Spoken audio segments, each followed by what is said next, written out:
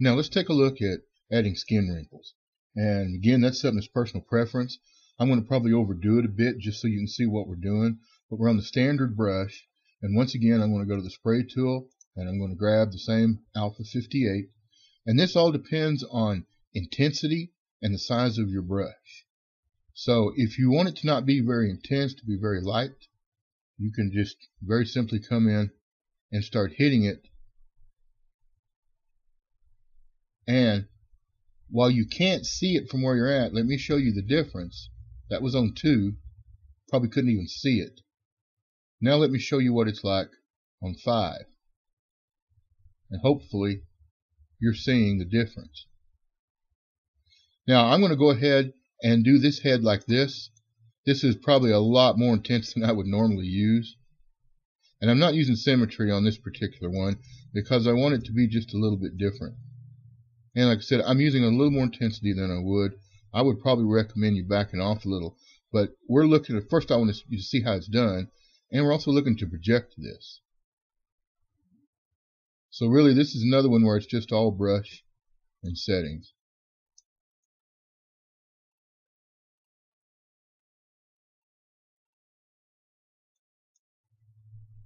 Okay.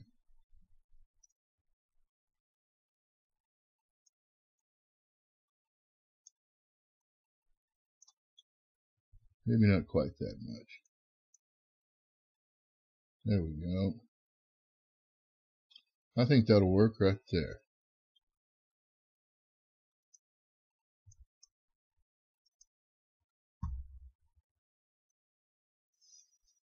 Now we're ready to just do maybe some final cleanup, take a look, see how things fit. I remember that I didn't move the beard down at the bottom. Looks like there's some gaps right in there.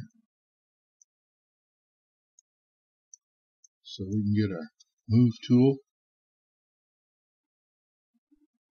with symmetry, and oh, you can do that. I was on the wrong sub tool. You got to grab the goatee, move it up, and close those gaps in.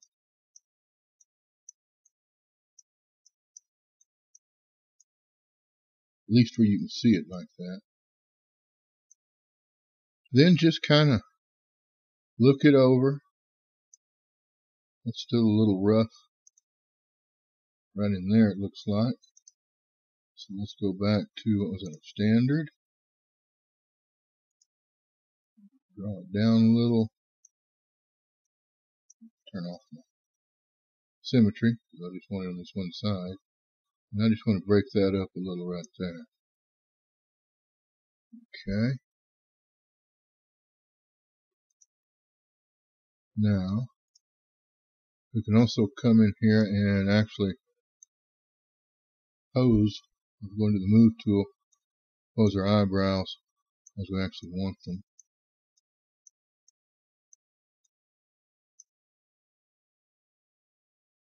However you want them to end up.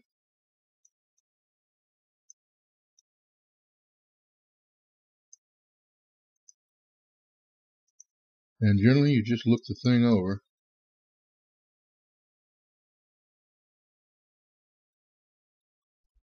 Okay, I think we're probably ready to go into the final stages.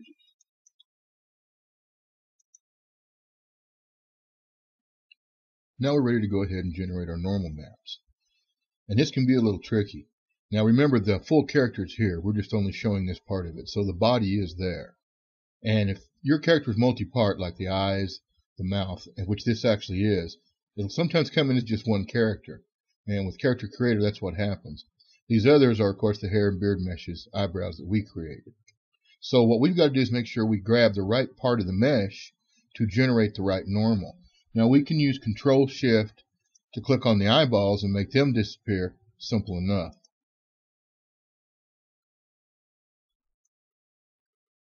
But to get to the tongue's another matter. You're going to need to keep your tool down small. Hold down Control-Shift and click on one of the teeth. Then the top of the tongue. Now, that leaves just what we need to generate our map for the head. We're not going to worry about the body. We didn't really change anything on the body anyway. So we're just going to generate this for the head. Now, we can go ahead and just shut off the visibility on these. Since we don't have them selected, they're not going to export anyway, and we're not going to generate a map on them until it comes time. So what we've got to do now, we've got this ready. Let's go ahead and let's go to UV map. Make sure you're on 2048, and then go all the way to 16 on map border. Now let's go to our normal map, and let's generate the map. Now, this is something you're going to see if you've never used ZBrush before. Map cannot be generated while the highest subdivision level is activated. So what you have to do is go all the way down to the lowest level. Don't worry about what it does in here, that you lose a lot of detail. That doesn't matter. You're ready now to create your normal map. And it just depends on the speed of your computer as to how fast that's going to take. Now it's ready.